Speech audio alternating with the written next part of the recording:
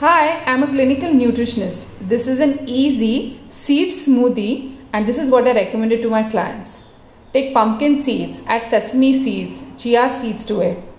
Add dates for sweetness and for flavor, add saffron. Now add 1 cup of amaranth or puffed Rajgira to this. In this you can add 1 cup of water.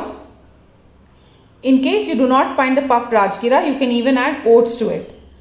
Now allow this to settle for about 2 to 4 hours or overnight. Now the next day, you will add it to the mixer blender and blend it well. If you find that it is thick, you can add water and dilute it a little bit. Just blend it well and here you go, breakfast on the go.